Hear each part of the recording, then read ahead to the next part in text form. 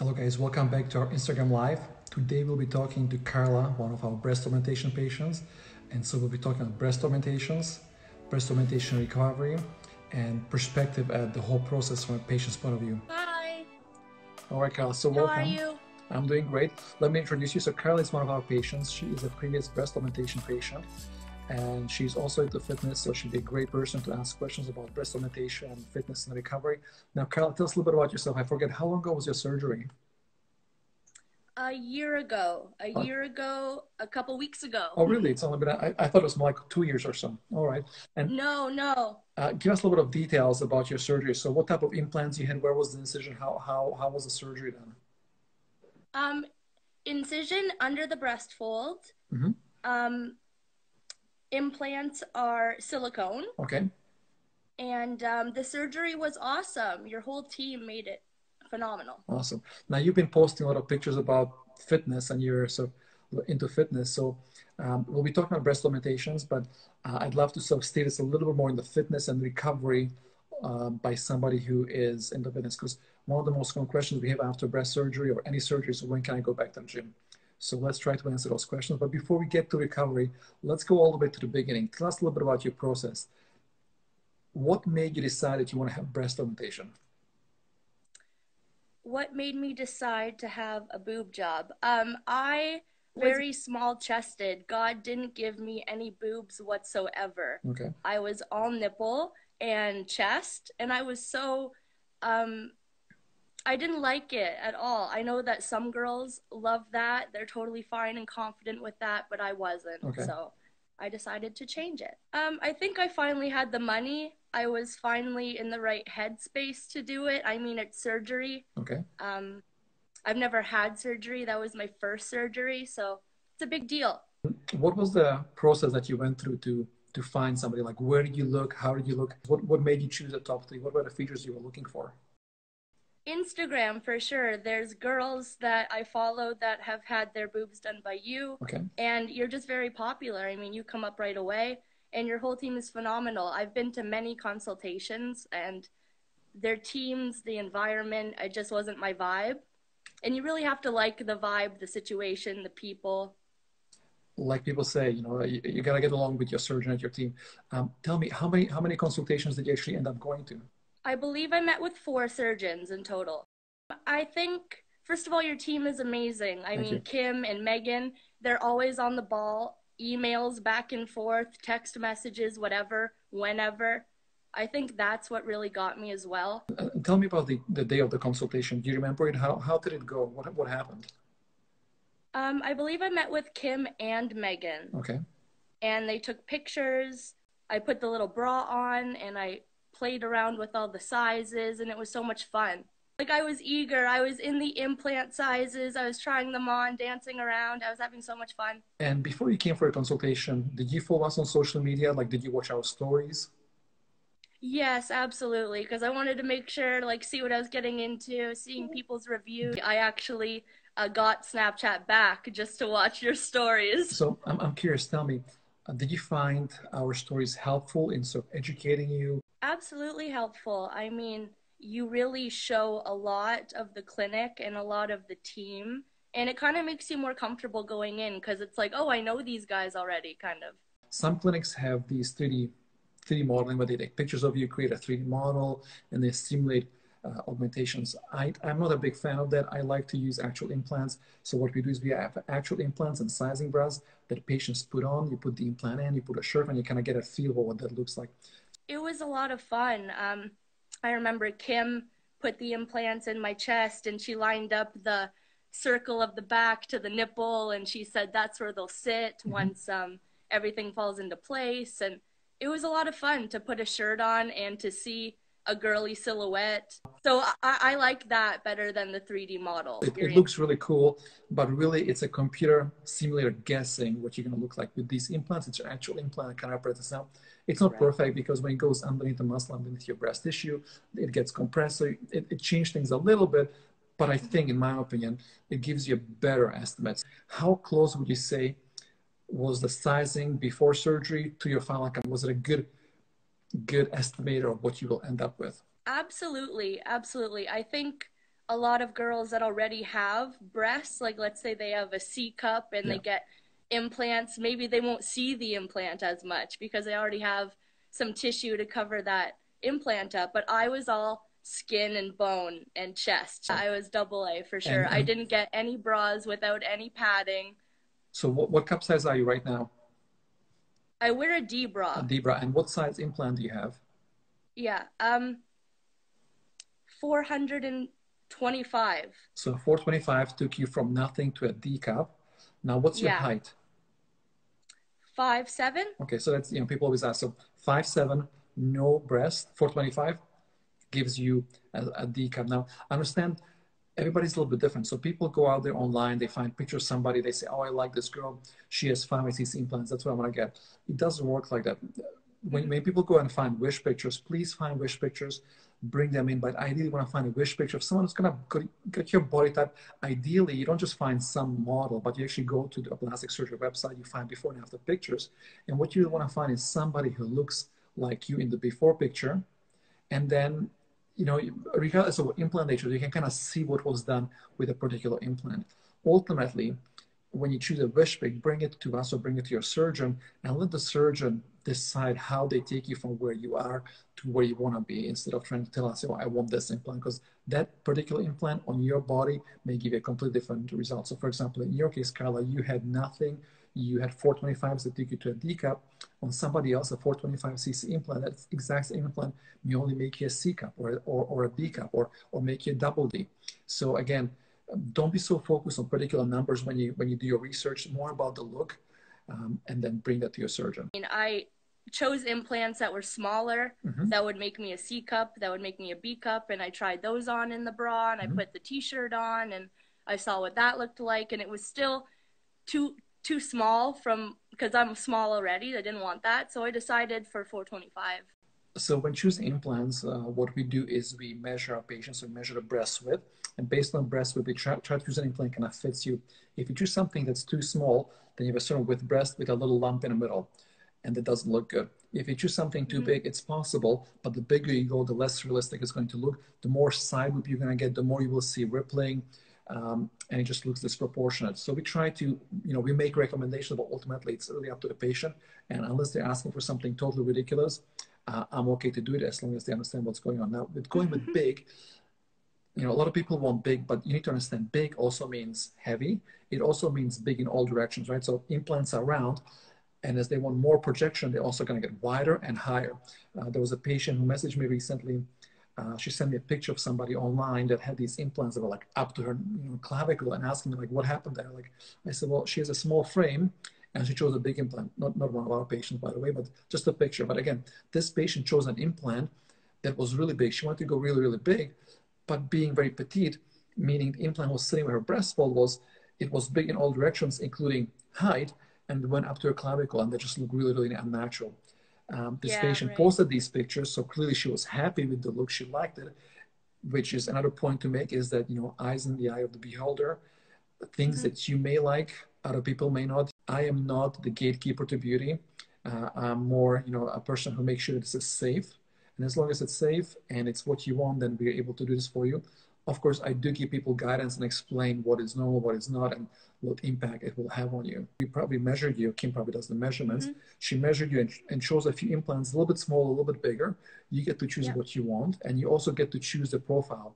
So we choose the width, and then you choose, do you want a little flatter implant, like a moderate profile, or a higher? Which one did you get? High profile.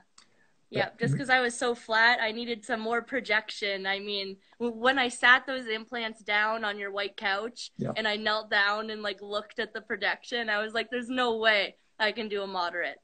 Some people can. Most people choose high profile. I would say 80 to 90% of our patients end up choosing high profile.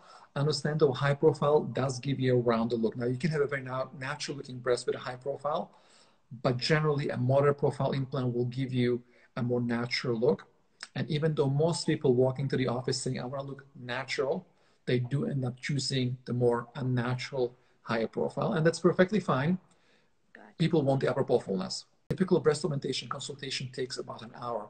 And the reason why this takes so long is because people keep going back and forth with sizing. A lot of people spend a lot of time, going back and forth on the day of consultation. And we do have people come back a few times for repeat sizing. Now, I'm very, very strict with this. We want people to make a decision before surgery, not the day of. Like, I get very frustrated when I walk into the pre-op room to do markings.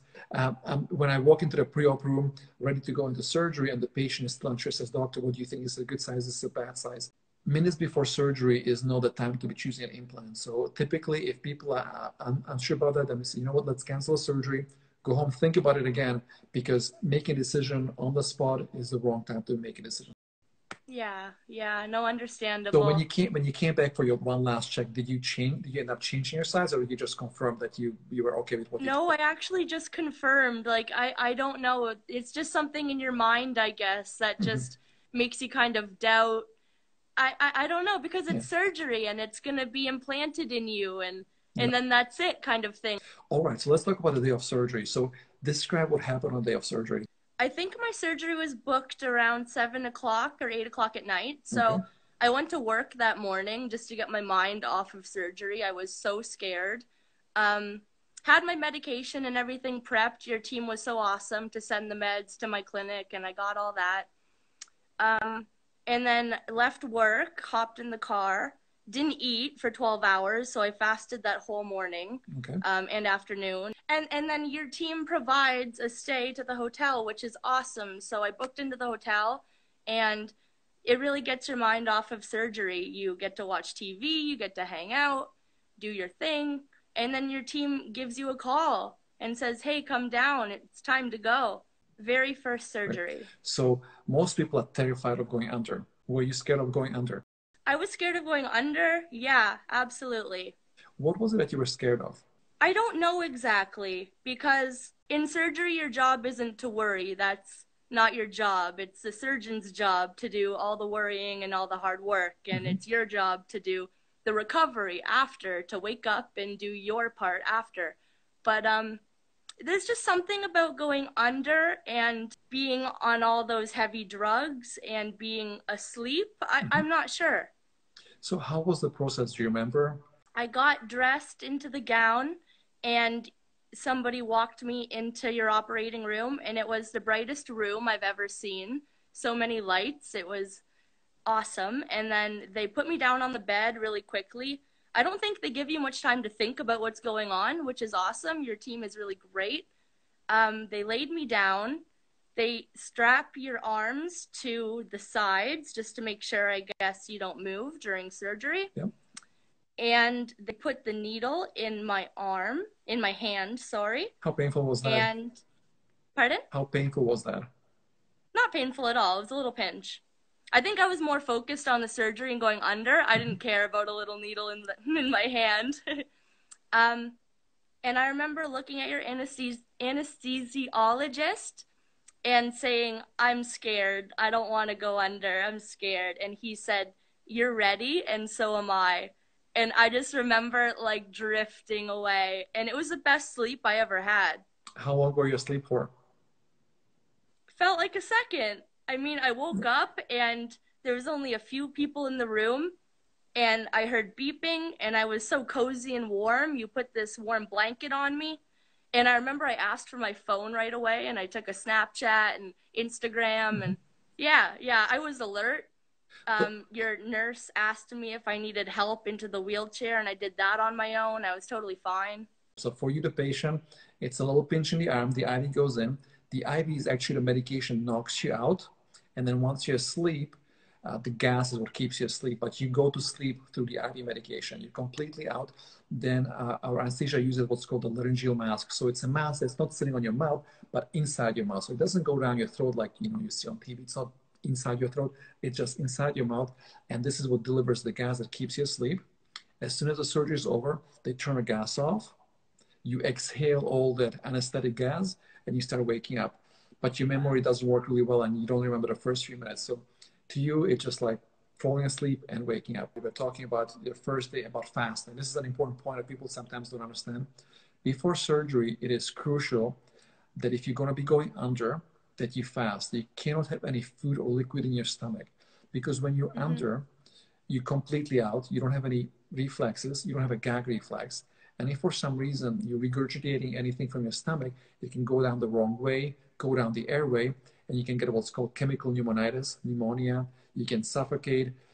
It can be a really bad thing. So it's really, really important that you have nothing in your stomach. Absolutely I nothing. didn't know why.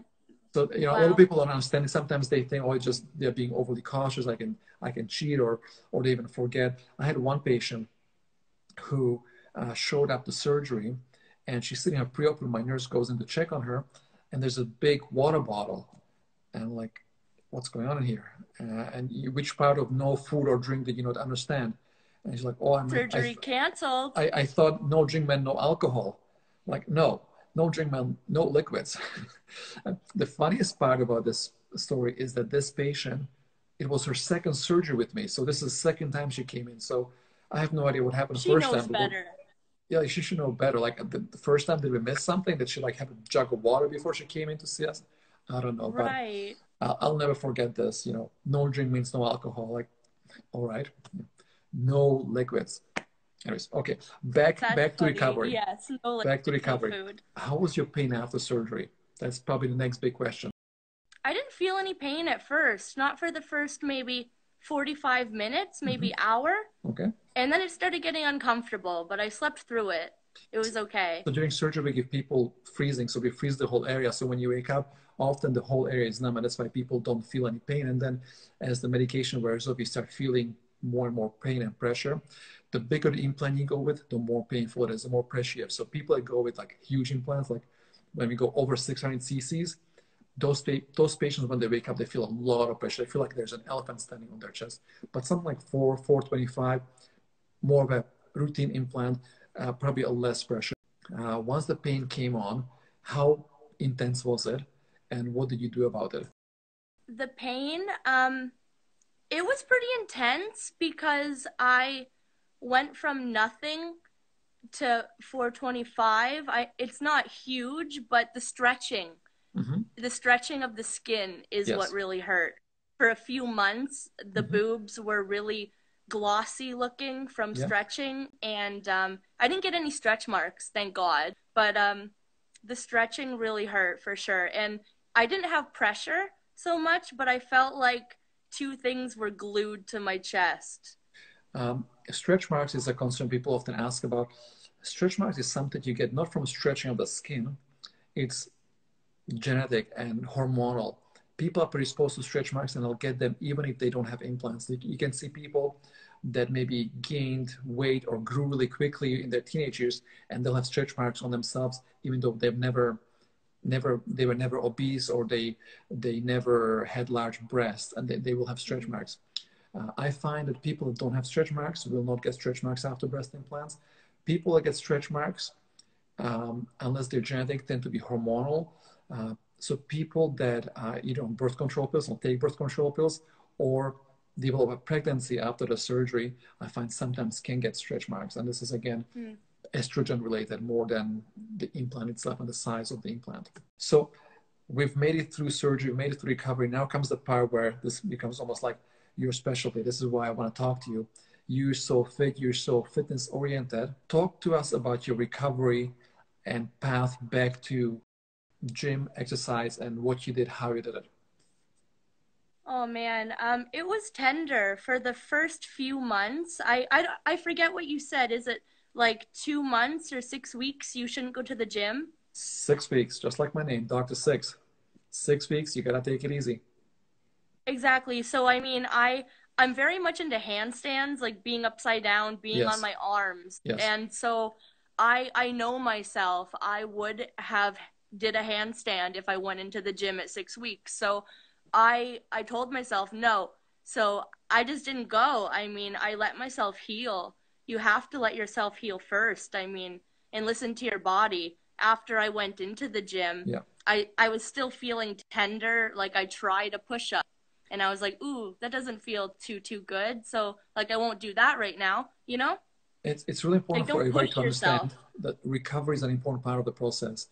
Once you've had a surgery, when you leave the OR, it's not over. Sometimes people get misled by all these fancy gimmicky terms out there. Flash recovery, instant recovery, 24-hour breast augmentation, same day breast, whatever. All of these things, what they mean is that you feel good, but you're not healed. Just because you feel perfectly fine after your surgery the next day doesn't mean you can go back to normal life. Your body is still going through all the stages of wound healing. You have to let it heal. You have to follow the post-op instructions, because there's no surgery out there that is completely foolproof. There's nothing I can do to keep your breasts intact if you go out there and start exercising and doing things you shouldn't be while they're healing place. 6 weeks is the magical mark. 6 weeks is the time it takes for scar tissue to form to be strong enough to withstand day-to-day exercises. Yes, exactly. And that's what was in my head the whole time. I was like thinking, like, if I do a push-up, will I ruin the scar tissue that's formed already? So you just have to be careful. So we ask our patients for 6 weeks not to exercise and then slowly get back. If you had a breast augmentation, I tell my patients not to do push-up, not to do bench presses, not to work on your pecs specifically for 3 months. If you had a tummy tuck, I tell them don't do sit-ups, crunches, don't go for the core specifically for 3 months, even though you can go back to the gym after 6 weeks. So when do you start working your upper body? I think 3 months after. I had my surgery March, July. Okay. Yeah, July. And I started easy. I mean, like I said, I just tried stuff to see what felt right and what felt okay. So when was it, how many months after surgery were you back to completely normal, regular exercises? Maybe 7 months. 7 months. Okay. The question we had from a follower was about animation deformity. So animation deformity is when implants are placed under the muscle. So you have an implant and implant and muscles on top. Every time the muscle contracts, if you flex your pecs, the implant gets pushed and it moves. Do you have animation deformity? How good or bad is it, and what do you do about it? I mean, there's nothing to really do. I mean, there's exercises I do at the gym, and I have a sports bra on, and my boobs are moving. It's just something that happens. That's the price you pay for being under the muscle. Now, some people try to combat animation deformity by releasing the muscle a lot. I don't like to do that. I like to keep the muscle a little bit more intact, so the muscle acts like a little sling holding implants in place so they don't drop too much. If you release the muscle to minimize animation deformity, then there's nothing holding implant underneath. It's almost like a dual plane, and then implants over time drop and drop and drop, and then you have to have a revision to lift them up. And then over time they sort of pop and end up even being over the muscle. So I'm not a big fan of what's called a dual plane technique. So going under the muscle, one of the prices you pay is the animation deformity. But the benefit is that the implant's being held up high. You have a low risk of dropping, bottoming out, low risk of capsular contracture. We do go over the muscle. Over the muscle is great. It does have a slightly higher risk of capsular contracture, and there's nothing holding implants in place. So over time, they're more likely to drop and need to be lifted up and repositioned. The next question we got from one of our followers was, how long was your drop and fluff? How long did it take them to settle? I would say maybe 7 months. Not long. I've been dropped now for a good while, and they're fluffy and they move. I mean, people always have this conception that breast implants are hard and they stay still. I mean, my boobs jiggle. And that's normal. Now, people that have stiff, hard boobs, that's called capsular contracture. And that can happen. It's one of the potential complications of breast augmentation. It's not a normal thing. I had a patient who came to see me, I think 8 years after surgery with bilateral capsular contracture. And I noticed that the other side was really, really hard. And she said, oh, I had no idea it was not normal. I thought this was normal, that this is the way it's supposed to be. No, your breasts should be feeling very natural. If they're not, go and speak to your surgeon just to make sure everything's okay, that you don't have a capsular contracture. So I've actually used one of your pictures before. People often ask what can we do to keep the implants from falling down. So I say, do what Carla does. Upside down, handstand, guaranteed to fix your droopy boob. Well, exactly, because like you say, people always think that implants will fix gravity and will fix all this stuff. It doesn't, and go braless and stuff. Like, I still wear a bra pretty often. Exactly. Like, I don't want them to just keep going. It's a myth that if you have implants, you don't need a bra. If you think about it, yeah, skin still stretches. Not only that, sure, but we've just added weight to your breast. Implants are not anti-gravity devices. We've added weight to your breast. They're going to fall a bit more than your natural breast because now there's more weight pulling them down. Yeah, exactly. Awesome. So get upside down. Get upside down, handstands. Okay, we have a patient there, a patient of mine who had 620cc implants, and she says she has a D cup. So like I said earlier, 620 in this person is a D cup. I guess in you, a 420 is a D cup. Implants, same implant on different person will give you slightly different result. Everybody's a little bit different. All right. Question about breast implant illness. Someone is scared about them. So breast implant illness is this social media entity that people talk about. You have these women that have all kinds of weird medical issues that we don't really know where they're coming from, and they're relating it to the implants. The only thing that kind of gets my attention is that there are some women that say that when they take their implants out, their symptoms go away, they feel better. So it's a little bit of correlation. But that's still, even though it seems like it is, that still doesn't necessarily mean it's the implant itself. Was it a contamination? Was it something about the surgery? Like it seems to be related to implants, but is it really the implant itself that's causing these problems? We don't really know. Unless we have proper scientific evidence, studies need to be done. Until then, it's difficult to say that, yes, implants are causing this. Is it the material in the implant? Is it the pressure of a big implant? Is it the way the surgeon did the surgery? Was there some sort of contamination? Is it completely unrelated to the implant? It's difficult to say. And to say that just because they took the implant out and symptoms went away, it's clearly the implant, that's to me is false logic. It's like saying, someone can say, the sun rotates around the earth. It's obvious. Like you go out there, you see the evidence clearly. The sun goes out up there, goes across, comes out on the other side. The evidence is undeniable, But now we know science, we know astronomy, and we know that actually, no, Earth is the one that's rotating and going around the sun, even though it may not look like it. And the same thing could be with the implants. There's something going on, but we don't really know what it is. So again, difficult to say what's going on. You have this YouTube video that I thought was really smart. It was talking about implants and how other people have different implants. Like people have a fake hip.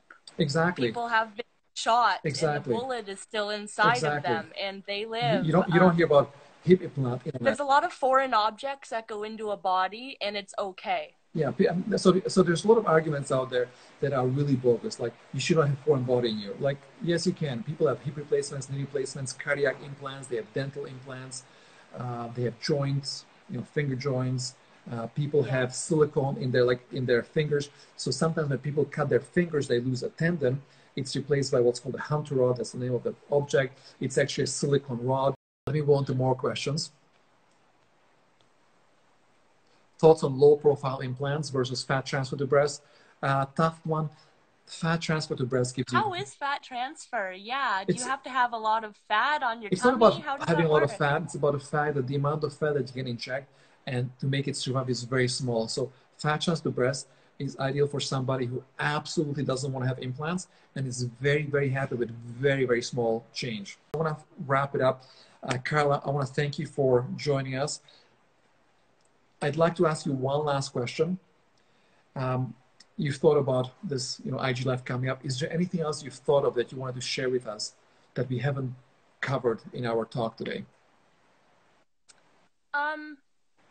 No, just listen to your surgeon. I've seen a lot of horror pictures, a lot of crazy things. I mean, don't wear push-up bras a week after surgery, and don't do a push-up a month after surgery, and fast. And trust your surgeon. You chose your surgeon. You trusted your surgeon to cut you open. Trust him or her to care for you afterwards. If you don't, then you chose the wrong surgeon to cut you open. I so often see patients have surgery and then they contact us asking for questions or go on social media, ask other people questions. Like you're asking the wrong person. You should be talking to your surgeon, your clinic. They're the people that know exactly what happened to you. They are best suited to answer your questions. If you don't trust them to answer your questions honestly, truthfully, then you chose the wrong team to cut you open. All right. Yeah, and your team is so on the ball. It's great. Thank you. So thank you again very much. Thanks a lot for joining us, sharing your story with us. And again, guys, if I haven't answered your question, please DM us, message us in the comments, and I will get back and answer all the questions that come our way, okay? Yeah, me too, for sure. Have a great night. Thank you. Bye. Have a good one.